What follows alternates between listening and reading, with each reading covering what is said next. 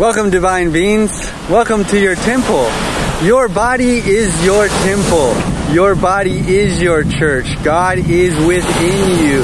The lie has been that God is outside and you need to go to a church for your connection with God.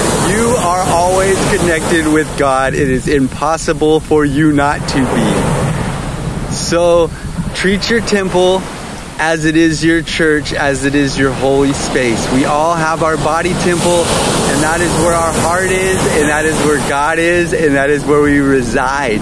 This is our body temple, our love, our heart, our soul, all together, all full of love. So treat it as so.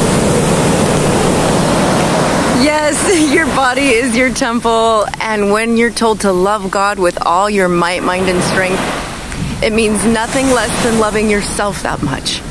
Honoring yourself, honoring your temple, and loving it with all of your heart.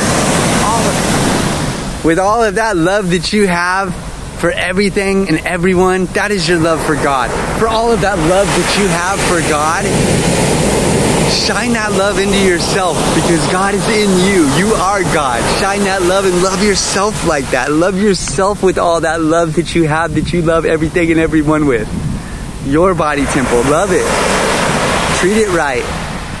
Unconditionally. I love you. Thanks, loves. Thanks, loves. Love, love, love, love, love you. Mwah.